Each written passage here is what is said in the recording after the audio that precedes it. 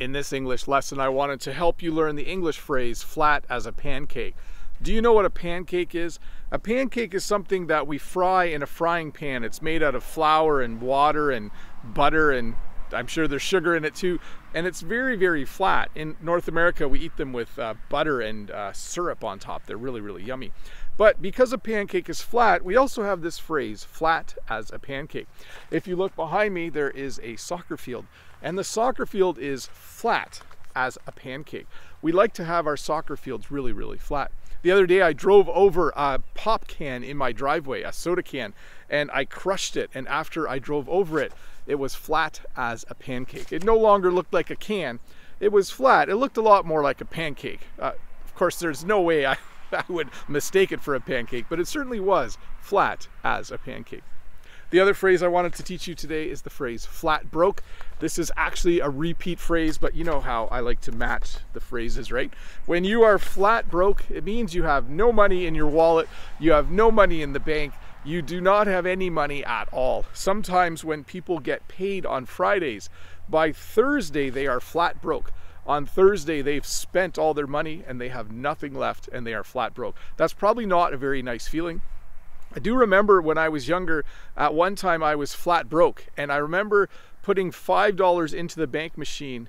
No, I put $2 into the bank machine so I could take out $5 because I had a little over $3 in the bank, and I thought that would be a good way to have a little bit of money for the evening. Anyways, to review, when you say something is flat as a pancake, it means that it is really flat, okay?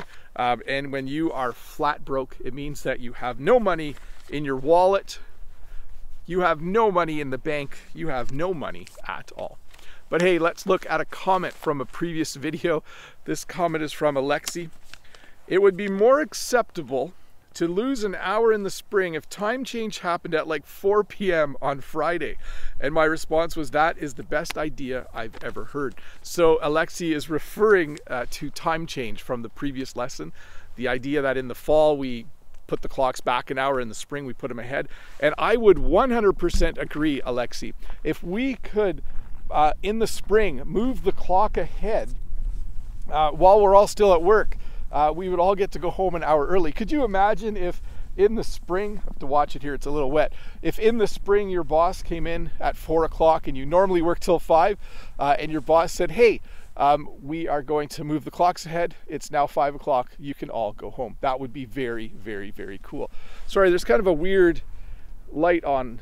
I'm not sure what this means. Oh, I know what that means. It means my SD card is almost full. Hopefully I get this whole video done before it is full. I wanted to show you this soccer field is beautifully mowed and ready to use. But if you look over here, you'll see they put up concrete barriers. They put up concrete barriers over here because it was so wet. They didn't want people coming to this park and using it. So you can see here, there's a concrete barrier. There's a couple more over there. They thought to themselves, you know what? There has been too much rain. We need to discourage people from using the park for a little bit. So what they did is they put up the concrete barriers. So now this beautiful park, which by the way, the whole park is kind of flat as a pancake, isn't it? Is not actually open. I don't know if it will open again this year because winter is coming. There's a strong likelihood that it will be closed anyways, but we'll see. Anyways, Bob the Canadian here. Thanks for watching this little lesson. I hope my SD card doesn't fill up. I'll see you in a couple days with another one. Bye.